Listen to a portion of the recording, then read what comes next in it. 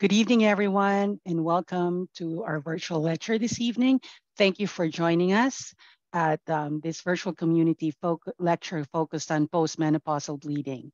I'm Jane Neri, Executive Director of Surgery and Cardiovascular Services at Providence Little Company of Mary Torrance in San Pedro. This evening, we are joined by experts Dr. Jeff Lin from City of Hope, South Bay, and Dr. Denise Ishimaru from Providence Medical Associates. Before we get started, I want to let everyone know that this is an hour-long presentation and we will have plenty of time for questions at the end of the presentation. Please use the Q&A box to type in any questions you have throughout the event, and we will do our best to get to each question at the end of the presentations. We will not be opening it up for attendees to speak at this webinar. Before I introduce our first speaker for the evening, I am so thrilled to share a bit about Providence Little Company of Mary's partnership with City of Hope. City of Hope has brought its expert clinicians and staff to the South Bay communities in partnership with Providence Little Company of Mary. Both organizations are working together to bring unparalleled cancer care and innovative treatments closer to home. Our physicians and clinicians work closely together, sharing expert knowledge and implementing evidence-based clinical protocols critical to improving quality and affordability and enhancing our patients' experiences. This partnership has expanded access to comprehensive cancer care services in the South Bay in time of growing demand for oncology care. To learn more about this partnership, visit southbaycancercare.org. Again, that's southbaycancercare.org, and we will add that URL in the chat box for easy access. Lastly, I want our attendees to know that the information provided during this program is for educational purposes only. You should always consult your healthcare provider if you have any questions regarding a medical condition or treatment. Now, it is my pleasure to introduce Dr. Denise Ishimaru. Dr. Ishimaru was born in Santa Monica and raised in West Los Angeles and is a first-generation physician. A family of teachers helped shape her keen interest in educating her patients so they are an informed part of their own healthcare team. Dr. Ishimaru attended medical school at Rosalind Franklin University of Medicine and Science in North Chicago, Illinois, and completed both her internship and residency at Los Angeles County USC Medical Center in Los Angeles. Respect for each individual's personal and cultural values is pivotal to the care she provides. She welcomes patients of all ages and provides comprehensive care for women's health. Please join me in welcoming Dr. Ishimaru.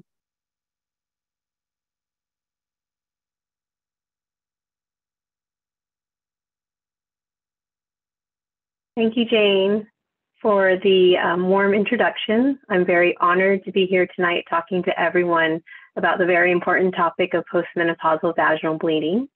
Thank you all for taking time out of your busy schedules to learn about a topic that might one day apply to yourself, a family member, or perhaps a friend. So I'll move to the agenda. I'd like to kind of start with an outline of where our topic will take us tonight. We'll go over a few things like definitions and terminology so that we can all get on the same page and understand one another. Next, we'll touch on the causes of postmenopausal vaginal bleeding.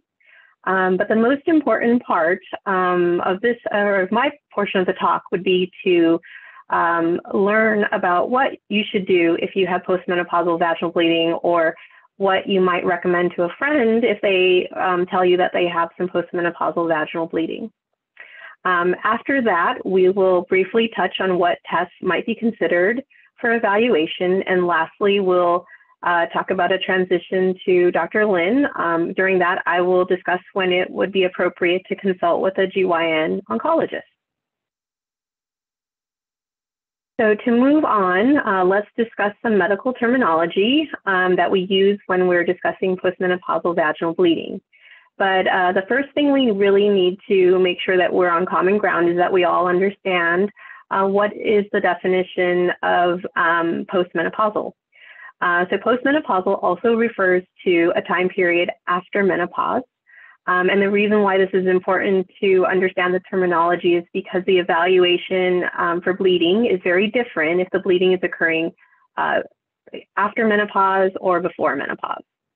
So the definition of menopause is 12 months with no menses or spotting without another specific reason.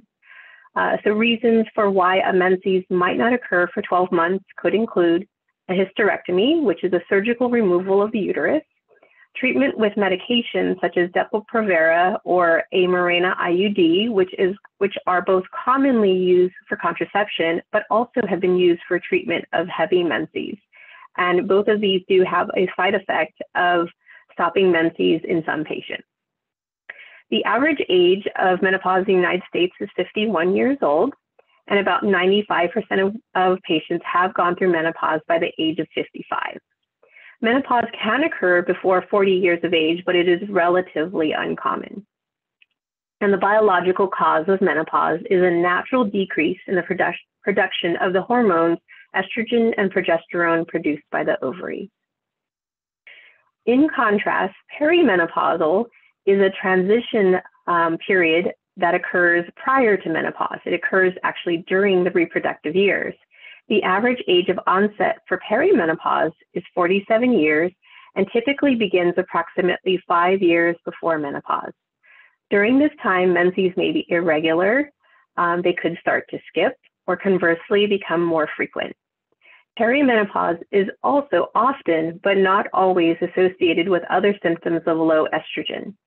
Symptoms of low estrogen could include hot flashes, night sweats, mood swings, or even potentially sleep disturbance. Next, we'll look at a few examples. So the first example is AR. She is a 50-year-old woman with no medical problems, no prior surgeries, and not taking any medications, and her last menstrual period was at the age of 50 years. So based on these, AR is menopausal. CM is a 40-year-old female who underwent a hysterectomy, but has both ovaries at the age of 39 years old, after not responding to other medical interventions for heavy menses. So in this case, because she had the hysterectomy as a reason for her not having menses for 12 months, CM would not be considered menopausal. And the final example is SA. She's a 46-year-old woman with irregular menses, hot flashes, and night sweats for the last 6 months after removal of a Mirena IUD. In the last 4 years of using the Mirena IUD, she had no menses or spotting. This again would be another example of a woman who had not had a period for 12 months, but it was related to the Mirena IUD. And then she subsequently, after removal of that cause for the lack of menses, then resumes having menses, has other symptoms of low estrogen, and this would suggest that she is likely to be perimenopausal. So the next slide is regarding postmenopausal vaginal bleeding. So what is the definition of postmenopausal vaginal bleeding? Postmenopausal vaginal bleeding can be any bleeding that occurs from the vagina that occurs again after menopause. It happens in about 4 to 11% of menopausal patients. And we can further describe the bleeding by these following characteristics. So first, color. The color can be either pink, red, or brown. The amount can be described as scant.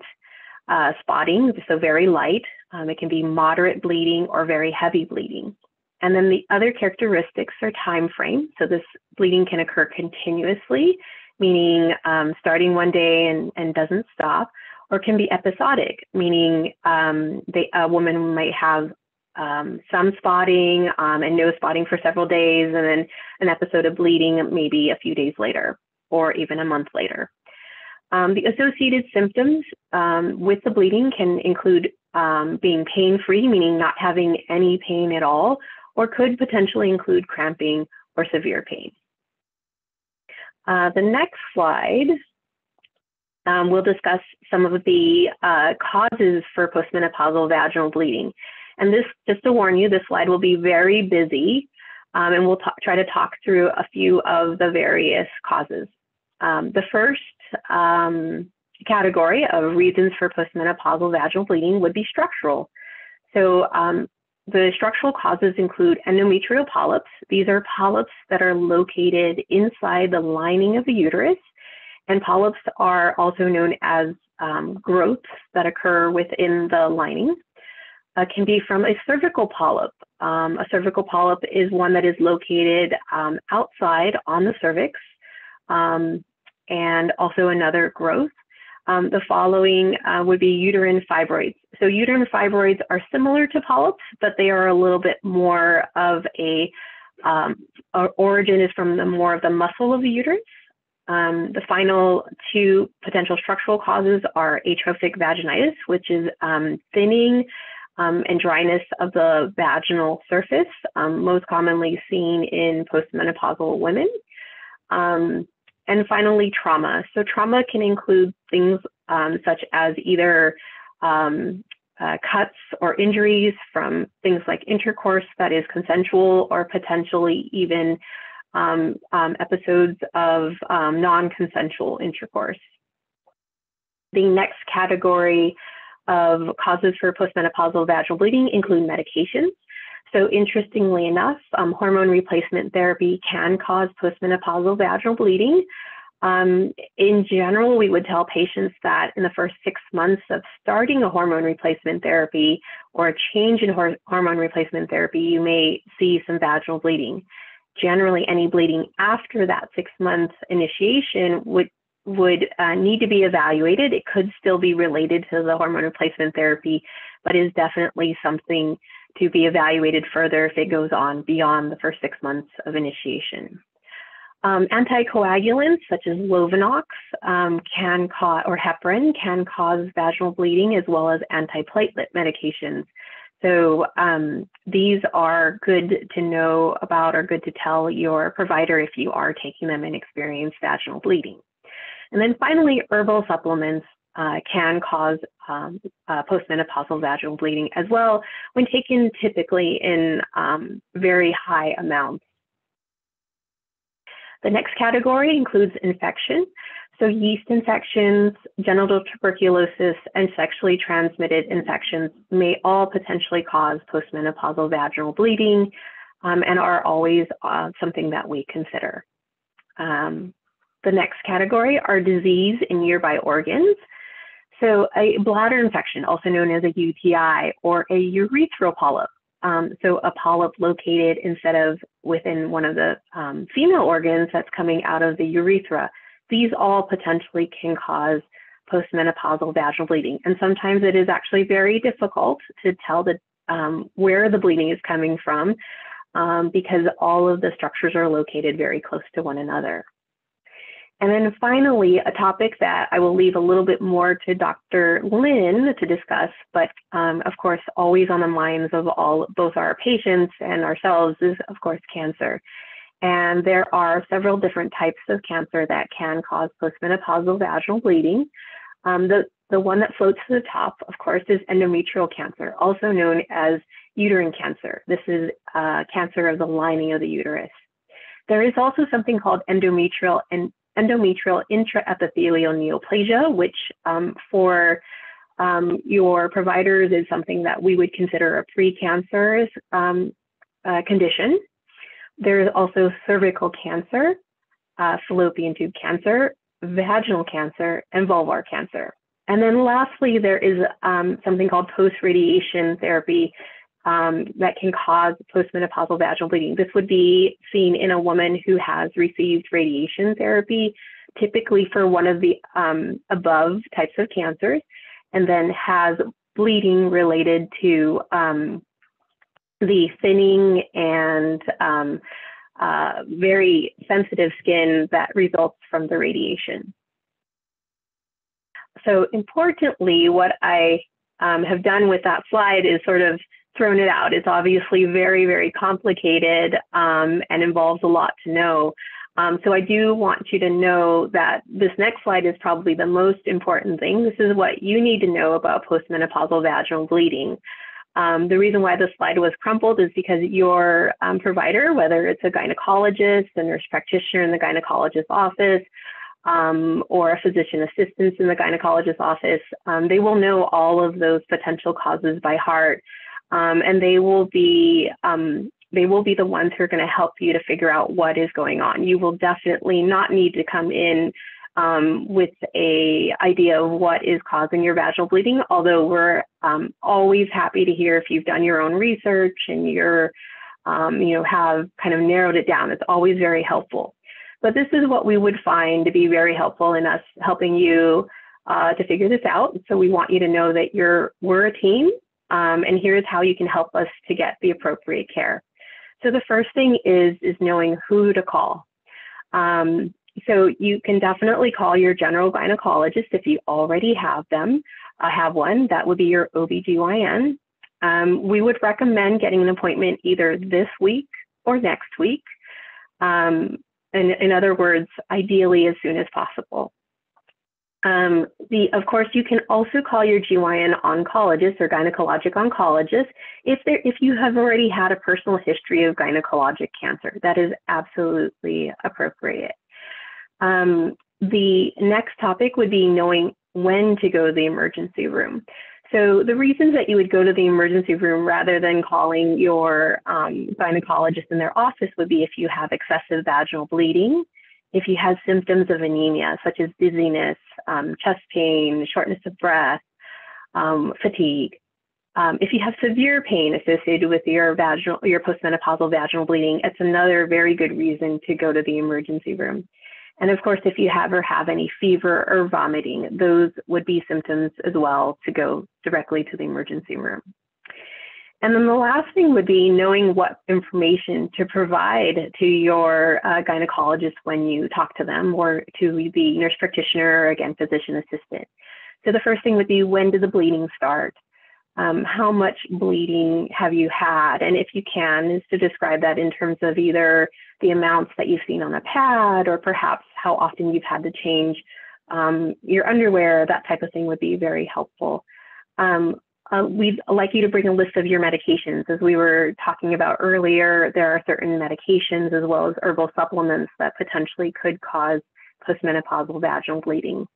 And then, of course, letting us know if there's been any recent trauma, as well as any associated symptoms.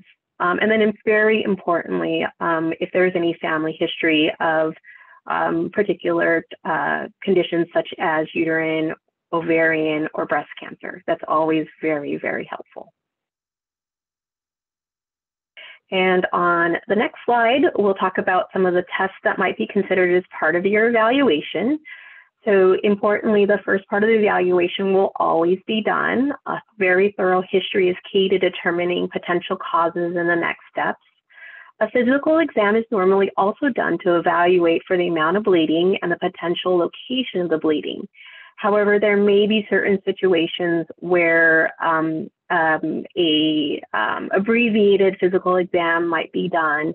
For example, in a woman who may not tolerate certain positions, then we do sometimes have to make modifications. In general, you can expect a speculum exam as well as potentially a bimanual exam. The next thing would be a basic blood test that might be done if there is a high degree of suspicion of the bleeding could be causing anemia. So things like a complete blood count, or also known as a CBC, is a very reasonable blood test to do to check for anemia. A further evaluation might include a pelvic ultrasound. This would be used to evaluate for structural causes such as fibroids or potentially polyps. The pelvic ultrasound is also used to evaluate the thickness of the lining of the uterus, also known as the endometrium. If the endometrium measures more than 5 millimeters in a menopausal woman, then there is a higher degree of suspicion for either endometrial intraepithelial neoplasia, again, the precancer, or potentially endometrial cancer. And then a in-office endometrial biopsy may be considered. This is a procedure during which a small sample of the lining of the uterus is taken, and it is a small tubing is placed inside the uterus in order to remove that sample. Lastly, a fractional DNC, or dilation and curettage, might be performed. This would be either in the hospital or in a surgical center under anesthesia type of procedure. This would be to get a further sampling of the lining of the uterus. And then finally, the hysteroscopy would also be a potential procedure or potential test that could be done. And this would be done, again, also under anesthesia, either in a surgical operating room or at a surgery center. All of these tests could either be done stepwise or potentially up until obviously the ones involving anesthesia on the same day that you're seen in the office. And most of what determines whether it's done in a stepwise fashion or if it's done all on the same day really depends on both the characteristics of the type of bleeding, the amount of bleeding, as well as patient preference, as well as the physician preference as well. So the next steps, when would a gynecologic oncology consultation be appropriate? So the first situation would be if a diagnosis of a gynecologic cancer is determined by the results from your initial evaluation. That would be a very appropriate time for a gynecologic oncology consultation. There are also the possibility in cases of endometrial intraepithelial neoplasia, again, the precancerous diagnosis. This would depend upon your general gynecologist and your personal opinions on whether it's appropriate for the consultation.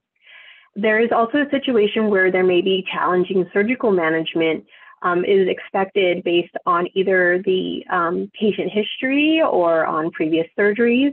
This would be also another situation where it's appropriate to obtain a gynecologic oncology consultation. And then finally, there's always the other reasons that either your general gynecologist might feel that it's you would be more appropriate to have better care with a gynecologic oncologist. So importantly, your gynecologist will always provide a handoff with pertinent information and the results to the gynecologic oncologist. And this would be the time that I will now hand it off to Dr. Lin.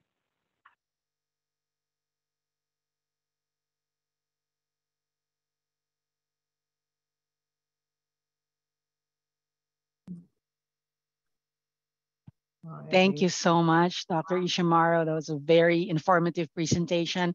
I love the fact that we're able to start off with this discussion so we can now go to introduce Dr.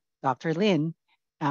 Dr. Lin is a board-certified gynecologic oncologist who completed his residency at Cornell and fellowship at University of Pittsburgh and has been in practice for more than 7 years. He is passionate about bringing the cutting edge of gynecologic oncology, such as HIPEC, hyperthermic intraperitoneal chemotherapy, to the bedside in a personalized setting. Dr. Lin, the floor is yours. Thank you. Hopefully I won't do the screen sharing incorrectly. Okay. Hopefully everybody can see things. So thank you to Dr. Ishimaru for the handoff and the comprehensive overview. As a gynecologic oncologist, I know this is a community lecture, so I don't want to get into too much the esoterics of GYN cancer. And so I was thinking that we would do more of a deep dive into the causes of postmenopausal bleeding, which Dr. Ishimaru had gone over. But in terms of like doing the deep dive, hopefully we'll drive more understanding and try to answer some of the questions in the back of our minds, but we may be afraid to ask. Things like, should you be worried when postmenopausal bleeding happens? Where is that blood actually coming from? Surprise, surprise. It's not always, where one thinks. The black box that is hormones. Just like supply chain crisis that we see around the country, we tend to blame a lot of things on hormones. But I would like to go a little bit more behind the scenes on how the hormones, estrogen and progesterone that were mentioned, actually affect bleeding. Then we'll go into a bit more detail on some of the initial testing, kind of the nitty gritty of what to expect of the test that Dr. Ishimaru mentioned, and to demystify, what to expect and things that, when you're at the appointment. Finally, we'll go over a few considerations when it comes to postmenopausal bleeding that are for special circumstances and cases. to this day, it kind of blows my mind that the definition of menopause is retrospective and by symptoms rather than by a blood test or some kind of advanced imaging test of some sort.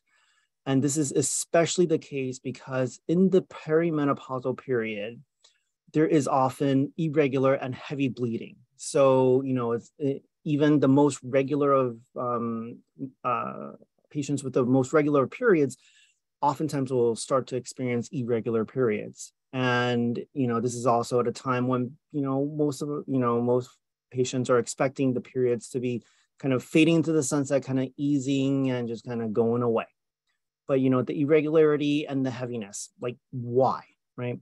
The way I like to think of it is that the perimenopausal body, it's kind of like a car that's running a little bit low on fuel, all right? So in this analogy, the driver is the brain, the engine is the ovaries, and the movement is estrogen. When the fuel indicator starts to dip low, the brain senses that decreased estrogen, and the driver's instinct is to step harder on the accelerator to compensate, right? The brain sends this higher level hormone called FSH to tell the ovaries to increase estrogen production. The ovaries being low on fuel puts out as much as it can, but it's not adequate sometimes. So what you end up seeing is the car will speed up, then the power cuts a little bit and then gets more juice again, sputters on, and goes faster, slower, et cetera, until the ovaries are completely out of fuel. And that's kind of what is going on in the perimenopausal period. This is a little bit easier to understand than a chart like this I would study in medical school. The estrogen levels are relatively stable through the reproductive years, then starts to drift down, and then you'll see the FSH, that driver hormone, try to bring it back up with limited and then eventually no success towards the end of the perimenopausal period into menopause.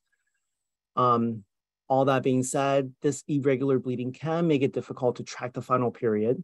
There are some hormone tests, such as the FSH and estrogen itself, that can be obtained, but they're often inconclusive in this period, and they by no means define menopause. As Dr. Ishimaru mentioned, the postmenopausal bleeding is defined as bleeding after 12 months of not having a period or not having a bleeding. There is also an additional backstop of the age of 55 years, beyond which statistically, any sort of additional bleeding that's coming from the uterus is unlikely to be a period and should be investigated. Even if one has all the symptoms of a period, ovulation pain, PMS, cramping, the works, even if it comes after vigorous exercise, even if one has been under a lot of stress, any of those things, and we've heard them all, it should still be investigated rather than not. The good thing is that for the majority of the time, the cause is benign and it's not cancer or precancer, the hyperplasia or endometrial intraepithelial neoplasia, as Dr. Ishimaru mentioned. And, this is kind of the main takeaway message, I think, from both sides of this talk, which is that if you, your relatives, your girlfriends, your neighbors, even people you hate, right, experience bleeding after 12 months of not having periods or having periods, quote unquote, past the age of 60 or 55, sorry about that, please calmly, right, but certainly make an appointment to your friendly local neighborhood women's care provider to get it checked out. It doesn't have to be like a mad rush necessarily, because most of the time it will be benign, but it is definitely something where you want to, you want to get checked out, you want to move with alacrity. Okay.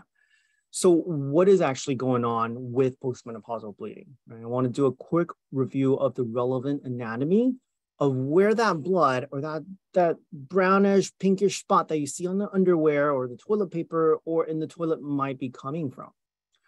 Well, we refer to postmenopausal bleeding as being due to the uterus or the vagina, like postmenopausal vaginal bleeding.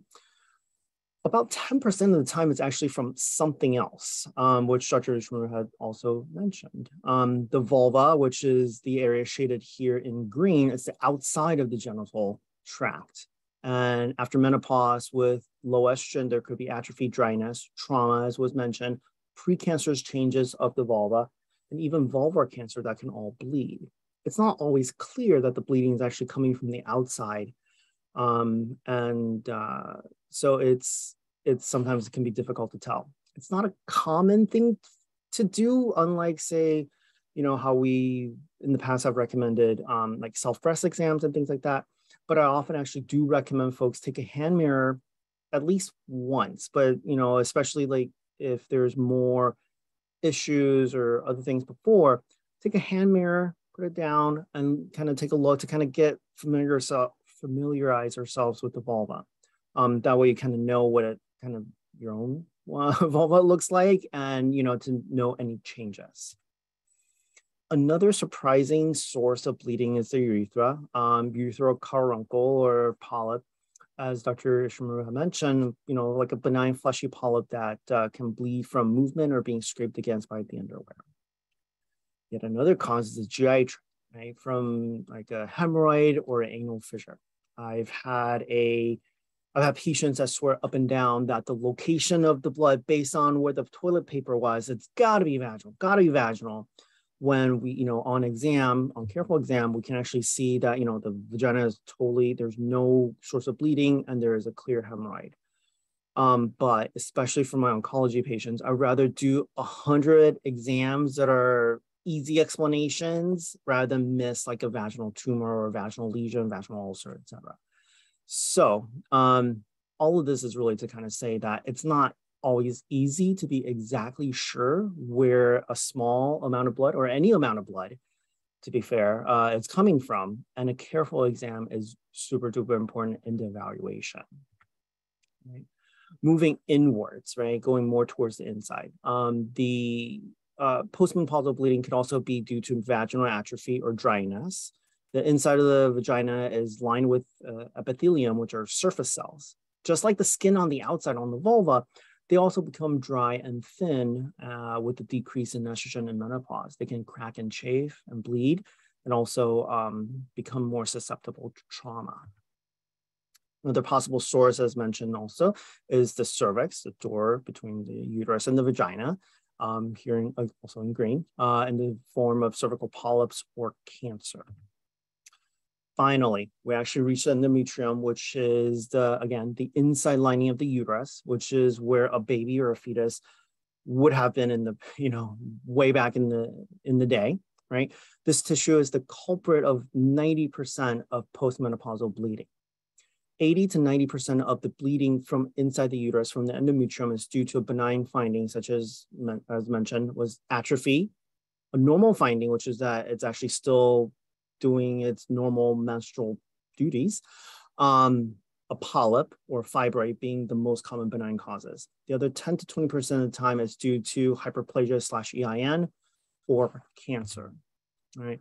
Again, I'm not planning on going too deep into endometrial cancer, but as a general oncologist, I do want to pass along a few points of trivia.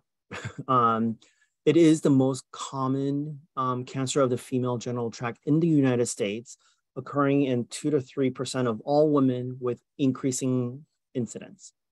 A key caveat of this is that it's in the US, because this is not the case in countries like China, like India, Sub-Saharan Africa.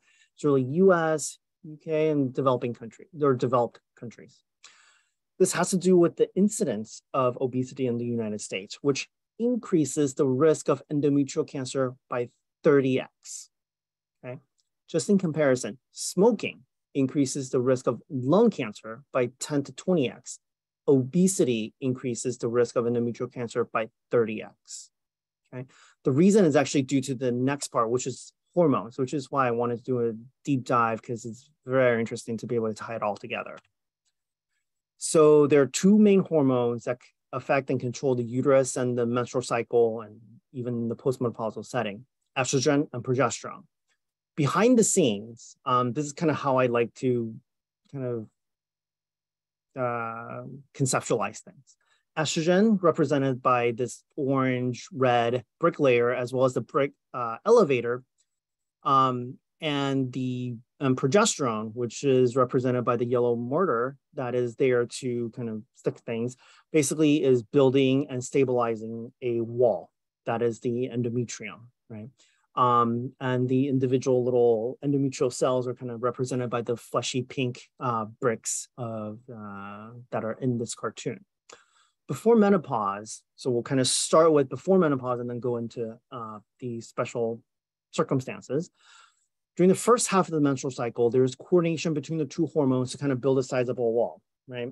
And then a lot of estrogen is released after ovulation to really kind of make sure things are held down tight and be ready for a fertilized embryo, if there is one, to make it a comfy home for it to land inside the uterus.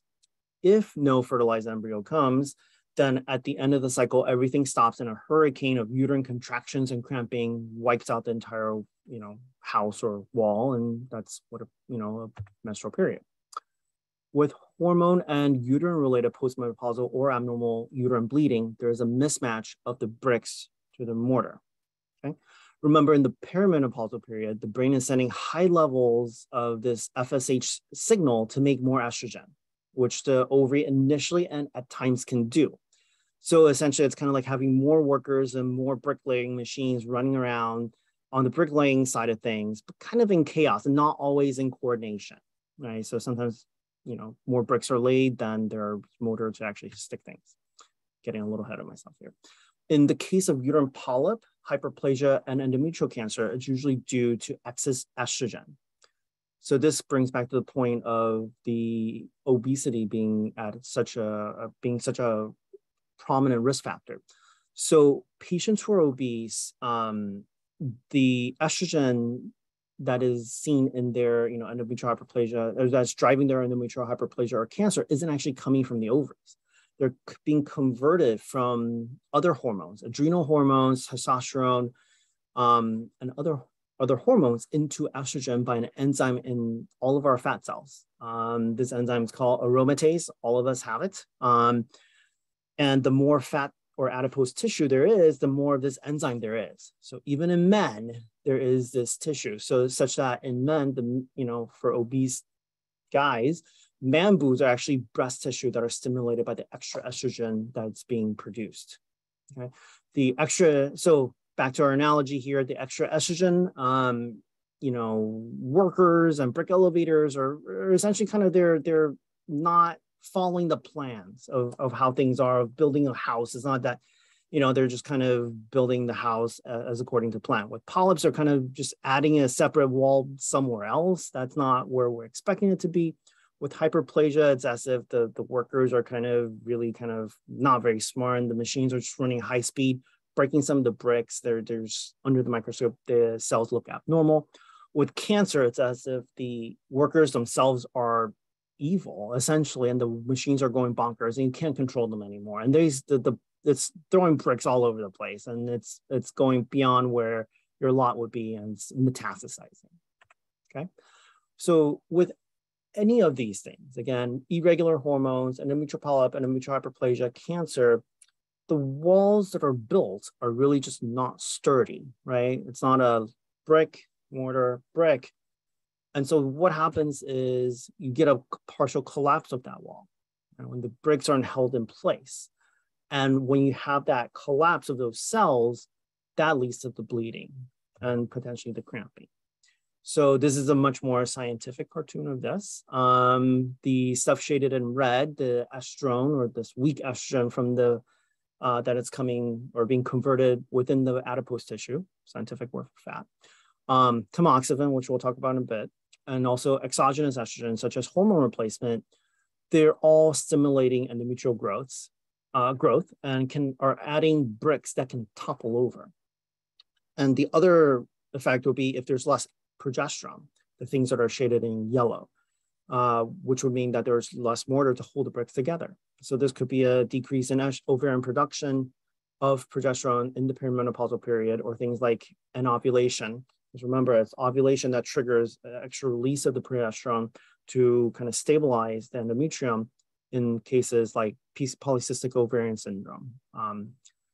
So this, in a nutshell, is kind of how it works behind the scenes. It's confusing, but it's still a little bit better than how we memorize it in medical school. We want to look at a bunch of squiggly lines like this and try to correlate and piece together how the hormone works. in the menstrual cycle and beyond. So during medical school residency, it was still kind of afraid or ashamed to say it, but still tricky, right? So before we sort of leave this topic, though, I want to reiterate: estrogen is like a bricklayer, progesterone is like mortar. There's an imbalance; the bricks can topple, and when the bricks topple, it's abnormal bleeding. Okay, so kind of take a bit of a turn here, go over kind of what to expect when you go to the provider with postmenopausal bleeding, kind of really more in detail of what it is, right? So given what we talked about previously, obviously a thorough pelvic exam is key to determine where it's actually coming from, right? 90% of the time we know it's coming from vagina or the uterus, but it's still possible to be something else. You don't want to be, missing that. If the bleeding is coming from a cervical lesion, sometimes a pap smear can be done. The reason I put it in a question mark is that pap smear is a screening test, whereas a biopsy, which we'll get to in a bit, is the actual diagnostic test. So pap smear is just scraping of the loose cells that are on and around or inside the cervix. With cervical cancer and precancer, the cells look increasingly abnormal as they become cancerous.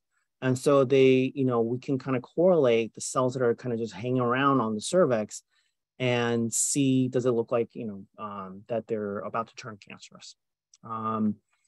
But if there's any, when on exam, we'll put the speculum in, we're taking a look. If there's anything that looks abnormal, usually we end up going directly towards the cervical biopsy, which is kind of the picture on the right here.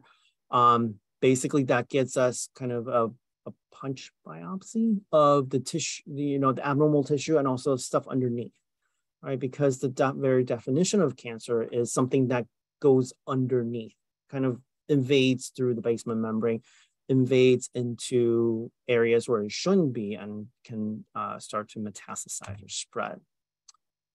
So now if we're looking at just the uterus, which is the bulk of the time, we usually use an ultrasound.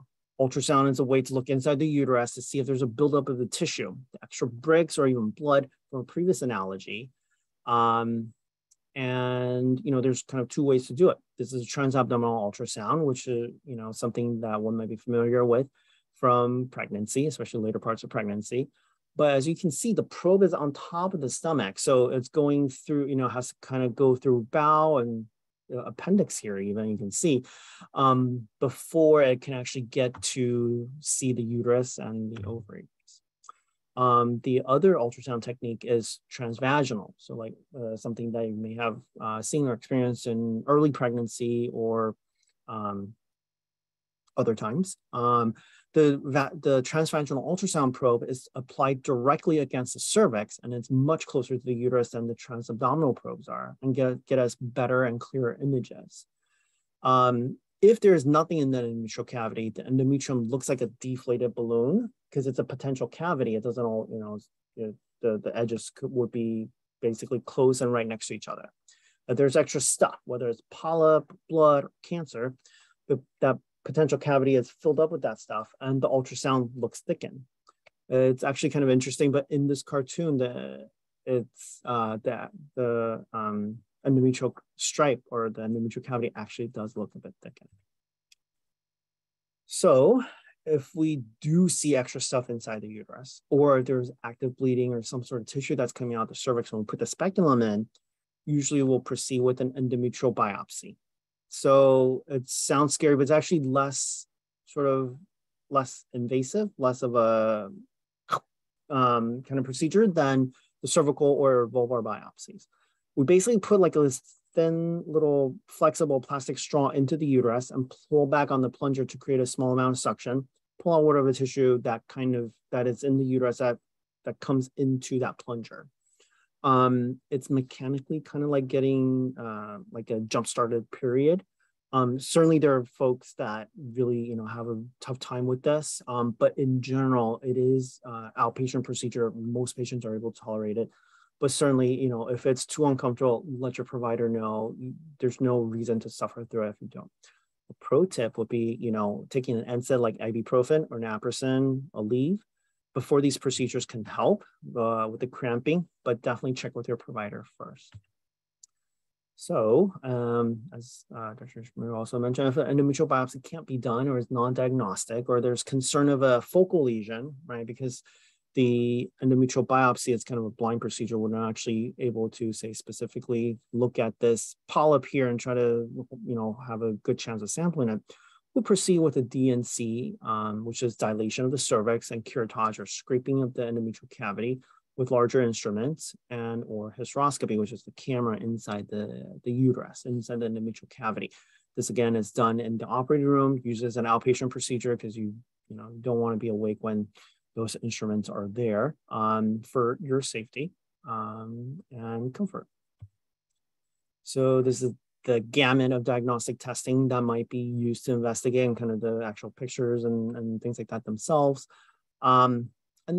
Again, they are mostly either part of the routine exam or minor procedures. And hopefully that takes away some of the unknowns and kind of gets actual, pictures of and kind of the idea of what will actually happen, when there's postmenopausal bleeding. It's not always like a crazy painful biopsy or something like that. We do truly want folks to not be afraid to come in for evaluation. As we're winding down, this is kind of a potpourri slide of special considerations in postmenopausal bleeding. Tamoxifen is a drug that is given to treat and prevent breast cancer recurrence because it acts again as a antagonist or blocker of estrogen on the breast tissue and ER-positive breast cancer cells. But interestingly, it acts as an agonist or a mimic of estrogen on the uterus itself. So, it's as if, it acts like an estrogen, kind of acts like one of the red-orange workers, the bricklayers, and they can cause more buildup of endometrial tissue, and can make patients more prone to postmenopausal bleeding and also endometrial cancer. So, postmenopausal bleeding related to endometrial cancer, related to tamoxifen is actually a little bit tricky, because unlike cases of hormone replacement, where extra estrogen can be balanced out by getting more progesterone or more, mortar, patients with hormone positive or sensitive breast cancer, you really should not be getting that progesterone usually, because that can actually drive down the breast cancer. So for patients on tamoxifen, if there is endometrial thickening or endometrial or postmenopausal bleeding, a lot of times we stay vigilant. We do biopsies to make sure there's not an evolution of that thickening into cancer. But most of the time we kind of just stay vigilant. Another class of drugs in breast cancer that are used for similar reasons as tamoxifen are aromatase inhibitors. Kind of went through it quickly, but aromatase, again, is that enzyme in our fat cells and other cells that convert regular hormones into estrogen. So you may know these drugs as, Arimidex or anastrozole, Femara or letrozole, Aromacin or exemestane. They block those enzymes, right? So they take away estrogen. So unlike tamoxifen, which acts as an agonist at the endometrium, these drugs usually they're not associated with endometrial thickening or postmenopausal bleeding, but they can, still be associated with bleeding that's associated with atrophy, or again, that thinning of anywhere, whether it's endometrium, vagina, or the vulva. Okay. A lot of patients ask about hormone replacement therapy and menopause, and there's a lot of nuances and details. But in general, there isn't, one of the questions we'll always get is, if one goes into menopause, whether surgically or naturally, does that mean I need estrogen? Does that mean I need hormone replacement? But in general, there isn't really a recommendation or requirement that all postmenopausal patients need or should get HRT, right? We studied this back in the 90s with the Women's Health Initiative, because at the time was thought that giving hormones, especially estrogen, would not just relieve menopausal symptoms, but also increase overall health. But they found that HRT was actually harmful, right? They increase the risk of blood clots, heart attack, stroke, and there's an association with breast cancer. It's mostly, especially when it's a combined estrogen with progesterone, and the progesterone seems to be the bad actor here. But don't, we would definitely not want to give just estrogen, because then you're potentially jump starting an endometrial cancer in a patient who has a uterus. But regardless, based on those findings, we nowadays really kind of limit HRT to patients with symptoms severe enough that the benefits outweigh the risks on balance.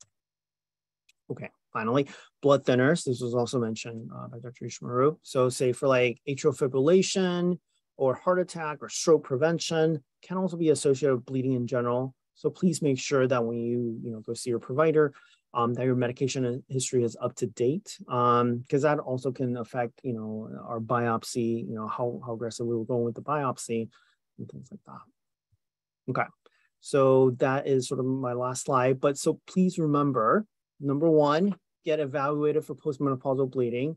Number two, that the perimenopausal period can be very irregular because the hormone's a little bit wonky. Remember the gas, right? And three, the mismatch between the estrogen bricklayers and the progesterone mortars account for most cases of postmenopausal bleeding. And honestly, a lot of the abnormal uterine bleeding that we see. So hopefully this deep dive was helpful, and thank you for your attention.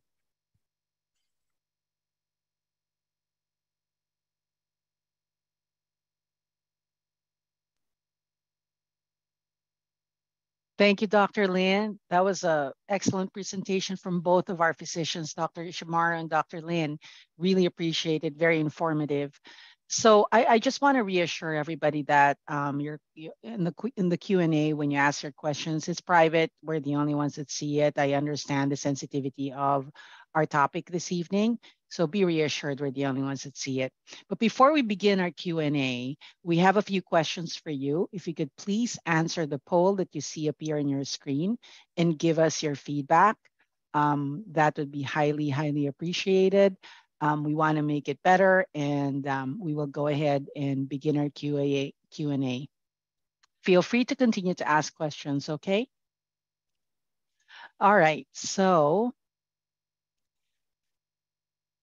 this is a very good question. I thought that was very timely. And Dr. Lin, Dr. Ishimaru, feel free to respond. What can you say on menopausal bleeding due to COVID? Is there such a thing? I know COVID being new, this is probably controversial, but have you encountered this, or is this such a thing right now with COVID and menopausal bleeding? It's a great question, Jane. I can take that one first, and then of course also pass it on to Dr. Lin. So we do actually get this question often, and what I would tell patients is true is that COVID is very new. COVID vaccines are obviously very new as well, but importantly, I would always err on the side of caution and get evaluated. Personally, I would still complete the entire evaluation as if the vaginal bleeding happened with or without either COVID infection or without the vaccine. Yeah, I completely agree. COVID by itself isn't going to increase sort of bleeding potential or anything like that. We don't know it affecting the uterus more than anything else. I think we know that it causes more time. So that's actually instances of bleeding. Yeah, so definitely would recommend evaluation. All right, so we have another question. Thank you. Keep the questions coming, everyone. So is it possible to have bleeding and not determine the cause? So for example, you've had diagnostic procedures, there's still light spotting that still occurs. To not know the cause, I would say to not know where it's coming from would be more of a problem, because we should always know kind of where it's coming from. But in terms of, I definitely have patients that either myself I've worked up or I've been referred where, it's coming from the uterus, but we don't know exactly why, or that, could be from atrophy or something. There's not a great explanation of where that bleeding from inside the uterus is coming from. And at that point, then it's a matter of, okay, when do we need to reevaluate? And is it something that's not Dr. Lin, it tolerable? sounds like your audio is a little bit off. So there's some garbling, so I just want to bring that to your attention. I did not change anything. Is it still pretty difficult to hear? Mm-hmm. So you want me to proceed? We'll ask another question. Let me try to switch to WhatsApp.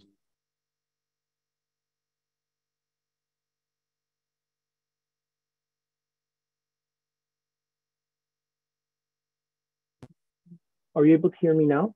Much better. Yep. Okay. Absolutely. Perfect. Thank you. Yeah, no problem. That's why I have all this stuff on backup. Like you can't see it. High tech, here. Dr. Lin. Trying.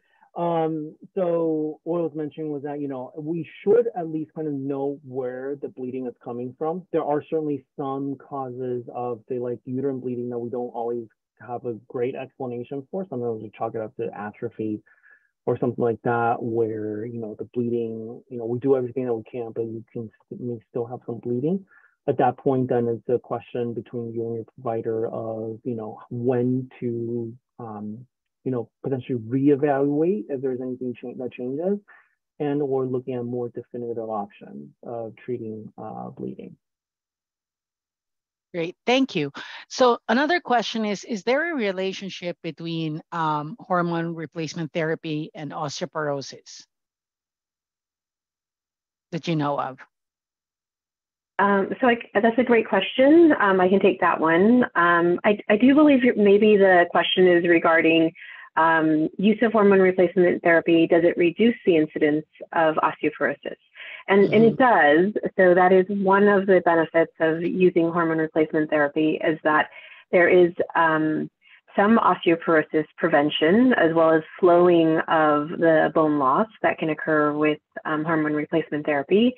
But it alone is probably not entirely like a 100% great reason to use hormone replacement therapy. Each individual patient should probably be evaluated in terms of risks and benefits for the use of hormone replacement therapy. It's not something I would recommend as a blanket statement for all women to prevent osteoporosis, but much more of a discussion on a one-to-one basis with your provider. Thank you, Dr. Ishimaru. So I have another question here about postmenopausal bleeding, rather, and when does it start? So if you take supplements, for example, vitamins or what have you, does postmenopausal bleeding start after that, or when you take supplements? Yeah, so I mean, I think we still, with supplements especially, there's different sort of quality, and with supplements, unlike medications or hormones specifically, it's the dosage may not always be sort of standardized, sort of batch to batch or even pill to pill. So it's a little bit trickier, but certainly, a lot of patients, I've had patients who come in after years of what is really truly, in retrospect, postmenopausal bleeding, that thought, because they were taking various supplements or vitamins, or they had some sort of lifestyle change, which are all very commendable, but they thought that those really kind of rejuvenated their system, and that's why they're having periods again. It's like turning back the clock, and that actually was not the case, unfortunately. If there's any sort of question, if it's something where you really do suspect that it is, associated with the medication, potentially save it with your next routine appointment with your gynecology provider. But it's something where postmenopausal bleeding by the definition really kind of should be evaluated. I don't know if Dr. Ishimaru thinks different. I would agree. It's always best to err on the side of caution and get evaluated and discuss it with your provider. There's never any harm done by just discussing it. And I think this is our one last question here. I think you mentioned it, Dr. Ishimaru, but we just want to make sure that hasn't the COVID vaccine created more cases of postmenopausal bleeding? It's a great question. I'm actually not aware of any particular studies. I'm sure that these studies will be conducted and ongoing, but as far as I'm aware, I'm not aware of any particular medical studies that show that there's an actual causal relationship between the vaccine and postmenopausal vaginal bleeding. What we do know is that there is some data regarding women who are premenopausal, meaning actually, again, before the 12 months have occurred where they haven't had a period, and how it can affect their menses. And this is something that, as gynecologists, we discuss a lot in our meetings. And any introduction of a new stress can potentially cause some irregularity to bleeding, but this is typically not an ongoing long-term type of effect. Just as in college students, if they're studying for finals, the stress of studying for finals can sometimes temporarily cause some menstrual irregularities. But again, once that stress is gone, their menses usually get back to normal. So whether you're premenopausal or postmenopausal, if you experience irregularities and bleeding, and again, with postmenopausal women, if you experience any bleeding, you really should discuss it with your provider. Great. Yeah, and yeah, go ahead, Dr. Lin. And also, again, remember, most of the time, any of the evaluations is going to lead, we're going to have a benign finding, right? But it's really, we're trying to catch and prevent that 10% or so of patients that end up having something where delay of diagnosis could lead to a higher stage sort of cancer or something that we could have treated but didn't get to, right? So instead of, I like to think of it as, if there's a sign, then, you go past go, collect $200 or whatever, you kind of go to where it is, instead of, kind of think of all the different potential reasons that it could be. Let your provider be the one to think about all the different reasons that it can or can't be, or not saying that you shouldn't, but kind of do the workup. And the whole reason we kind of, or at least I wanted to kind of show you the pictures of what the things look, what all the evaluations look like and everything, is to kind of demystify it. It is not something where you're going, and it's not like you're going to go into the office and come out without a uterus or something like that. We're looking to do some sort of evaluation to make sure you're okay. And that's all we're trying to do.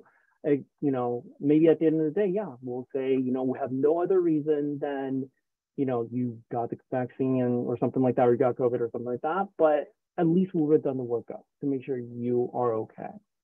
All right, great. And as you were talking about that workup, how long should we wait before we schedule an appointment for postmenopausal bleeding? Yeah, so I've seen it on sort of both sides, right? Like I've had patients, like I mentioned, who for years thought they were just rejuvenated and, became a young woman again and having regular periods every month, but turned out to be from something else. Took a year or more to get evaluated, which is can't be too late. And then I've also had patients where, they had a little bit, just an episode of bleeding, and they're coming into our office thinking, oh my gosh, I read on Google, this is cancer, this is endometrial cancer until proven otherwise. I want my uterus out. I want the radiation starting tomorrow. It's got to be something in between that. And that's why in my talk, I mentioned, it's something where, you want to get the evaluation sort of calmly, but, certainly you want to get the evaluation. So, call the office or, get the referral, whether from your primary care doctor or something like that, if you do not already have a women's health provider, to get in for an evaluation. All right. Well, thank you, Dr. Lin. Thank you, Dr. Ishimaru, and thank you, everyone who joined and for taking the time to listen and ask questions. And a big thanks again to Dr. Ishimaru and Dr. Lin for taking the time to provide us with valuable information. We will be sending a recording of the presentation to all attendees for you to have. We'll also be posting this on our Facebook page for everyone to be able to view and share. You can find us at Little Company of Mary South Bay on Facebook. Again, at the Little Company of Mary, South Bay. For any additional information or to schedule a physician appointment, please call our Patient Engagement Center at 1-888-925-0942. Again, 1-888-925-0942. Thank you again and have a great, great rest of your evening. Thank you. Thank you. Take care, everybody. Bye-bye.